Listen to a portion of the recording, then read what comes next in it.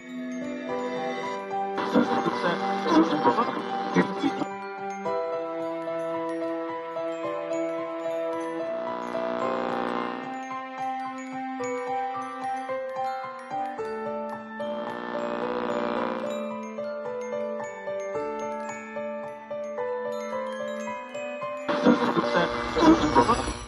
Gamer Inside is a documentary web series that will be released in Creative Commons license, and the content will be based on the experiences and memories and how a lot of people related with video games in some way, like playing, researching, making arts or developing games, are living the media.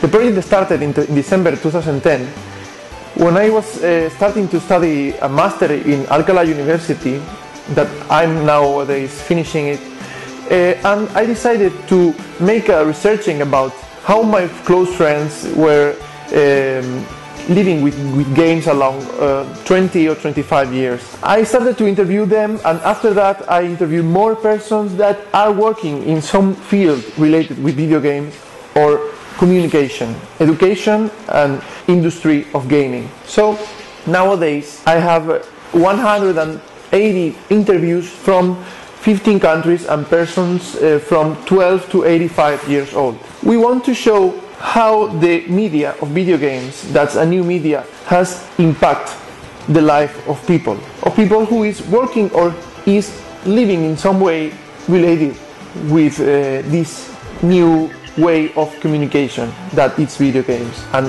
has only 30 years old. Now Brazil is in a very interesting moment for me, and I wanted to see the history of gaming in this country, and also now how the companies and the developers and the artists and the journalists are comprehending this moment and are living this moment. Thanks to Flavio Escribano from Arts Games and Instituto Cervantes from Spain, I traveled this summer along Brazil, along 4 cities: Porto Alegre, Rio de Janeiro, Sao Paulo and Brasilia, and I could make some interviews very interesting. Recently, in October 2011, I came back to Brazil, in concrete to Sao Paulo, to complete a series of interviews to persons that I thought will be very interesting to have an impression of how the Brazilian culture surrounds around video games. Some more interviews to people very, very interesting for me. People who work in video game journalism, like Teo Acevedo from Hugo Jogos, or for example, people who work in the social aspect and cultural aspect of video games, like Roger Tavares from Game Cultura. And also I interviewed another people who is researching about games, like Unicinos, persons from the culture like Nino from Mega Driver, or for example VJs or DJs from Sao Paulo.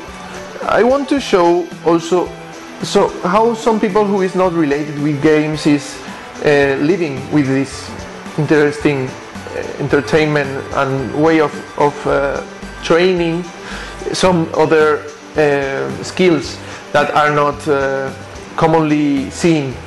Like for example, I have a surgeon in a hospital in Sao Paulo who plays some video games once a year and only 1 month. Persons from companies like Tectoy, who develop Sega products since a lot of years, and I wanted to know also how is the situation with the industry, the developers in Brazil. And I have to thank especially to persons like Moacir Alves Jr., who is the president of ASI Games, who supported us a lot. Thank you to everyone who helped me and the team in Brazil, and we hope you enjoy the Gamer Inside.